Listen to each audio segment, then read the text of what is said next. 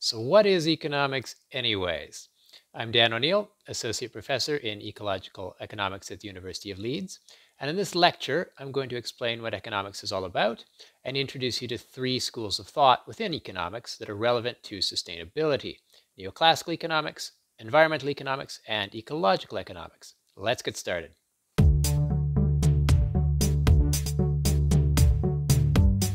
The publication of Adam Smith's The Wealth of Nations is often cited as the foundation of the science of economics. In 1776, Adam Smith defined the subject as an inquiry into the nature and causes of the wealth of nations. The earlier term for economics was political economy, and Smith described this as a branch of the science of a statesman or legislator with two objectives. First, to provide a plentiful revenue or subsistence for the people, and second, to supply the state or commonwealth with a revenue sufficient for the public services. So according to Smith, you might say economics was about making sure people had enough to meet their needs and ensuring that government could pay for public services. Almost 70 years later, in 1844, John Stuart Mill gave another definition.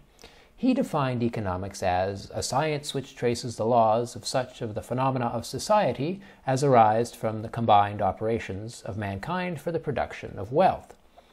The goal has shifted away from providing a subsistence for the people to understanding the quote-unquote laws of society. And this is part of a broader shift to reformulate economics as a positive science, like physics. Physicists were developing the laws of thermodynamics around the same time, and economists wanted to uncover the laws of society in the same way physicists were uncovering the laws of matter and energy. You might say they had physics envy. In making this shift from specifying goals for the economy, as Smith had done, to understanding how the economy works, economists have often claimed that their discipline is value-free, calling it a positive science, the way things are, rather than a normative science, the way things should be. If we fast forward to the 20th century, another shift has taken place. One of the most famous definitions of economics was given by Lionel Robbins, and if you open a modern economics textbook, you'll find a definition very much like this one. Economics is the science which studies human behavior as a relationship between ends and scarce means which have alternative uses. There is no longer a specific goal here, like there was for Smith. There are multiple ends and limited resources to satisfy them all. You'll also find a very similar definition in the most influential textbook on ecological economics by Herman Daly and Josh Farley, who write that economics is the study of the allocation of limited or scarce resources among alternative competing ends. So mainstream economics is the study of allocation, of how we decide where the resources of society go. It aims to understand what we desire and what we're willing to give up to get it. To figure this out, we need to ask ourselves three questions. First, what are the ends? What do we desire? Second, what limited or scarce resources do we need to attain these ends? And third, how do we decide which ends get priority and what resources are allocated to them? Economics is usually divided into two broad branches, microeconomics and macroeconomics. Microeconomics focuses on the individual parts of the economy. It studies how businesses and households make decisions and how they interact in specific markets. Businesses make decisions about their level of production and how many people to employ, while households make decisions about what they consume or buy. A microeconomic study of the coronavirus crisis might consider how people's purchasing habits changed during lockdown. You know, a sudden interest in buying toilet paper, or the shift of businesses towards more online technologies. Macroeconomics studies the economy as a whole. It explores system variables like GDP, unemployment, and inflation. A macroeconomic study of the crisis might consider how the reduction in consumption has affected economic activity, and with it the number of jobs available. or how the creation of new money might impact inflation in the long term. One critical thing I want you to realize is that economics is not a single unified subject where everyone agrees on all the ideas. There are many different schools of thought, and they sometimes have quite fierce disagreements between them. And I want to introduce you to three that are particularly relevant to how we think about sustainability: neoclassical economics, environmental economics, and ecological economics. But this is not a definitive list. There are many others, such as behavioral economics, Marxian economics, post-Keynesian economics, and feminist economics. But let's start with neoclassical economics, the 900-pound gorilla in the room, the main school of thought in economics today, and it's what you'll find being taught in most economics departments. It evolved in the late 19th century when technology was allowing for increasing mastery over nature, and its creators wanted it to be neutral and value-free, like physics, as I mentioned earlier, a positive science that defines a set of laws that govern economic activity. And according to neoclassical economics, forces of supply and demand interact in markets to achieve optimal outcomes for everyone. And even the language of forces is borrowed from physics. It equates welfare in society to the consumption of goods and services. And because of this, it advocates continuous economic growth. The bigger the economy, the more goods and services, and the more that people's seemingly infinite desires can be satisfied. And it's highly concerned with the idea of efficient allocation. Efficient allocation is kind of a funny idea to wrap your head around.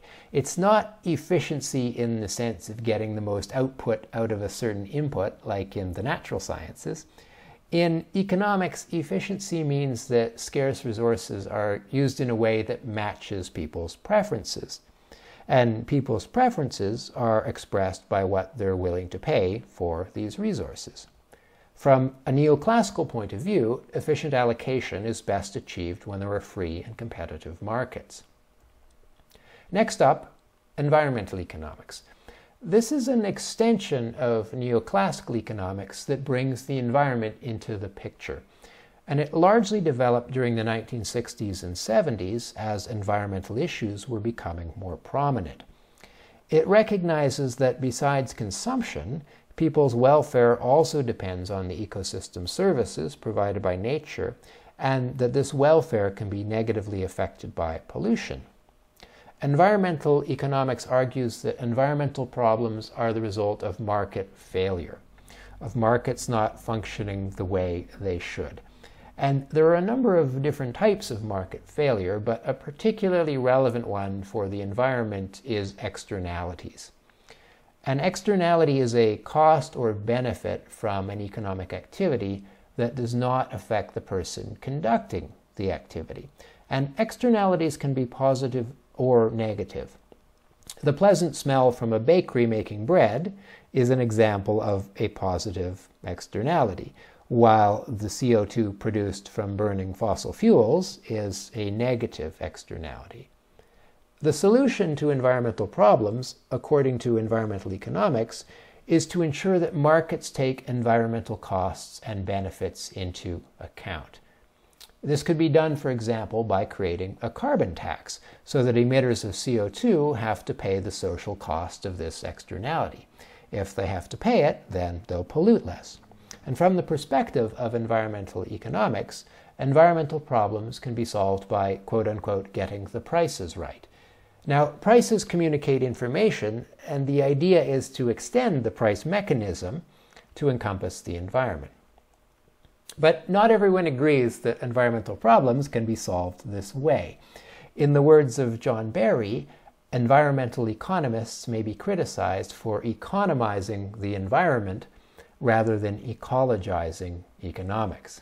And this brings us to ecological economics, which was established as an academic discipline in the late 1980s. It attempts to unify ecology and economics, and both of these words come from the Greek word oikos, meaning household. Ecology is literally the study of the household, while economics is the management of the household. And ecological economics starts with a different pre-analytic vision than neoclassical or environmental economics. It views the economy as a subsystem of the environment. The economy is part of society, and society is part of the biosphere. Whereas environmental economics applies the tools of neoclassical economics to the environment, ecological economics applies the tools of the natural and social sciences to better understand the economy. And it argues that many environmental problems are caused by the scale of economic activity exceeding ecosystem limits. Scale is a measure of the total matter and energy flowing through an economy relative to what the containing ecosystem can handle. And ecological economics suggests there is an optimal scale, or size, for the economy, beyond which growth may become uneconomic. And by uneconomic, I mean that the costs of more growth exceed the benefits of more growth. The cost of the environmental degradation is greater than the benefit of the stuff we get out of it. To paraphrase Herman Daly, one of the founders of ecological economics, we are concerned with scale, which means limits, distribution, which means equity, and efficiency, in the order given.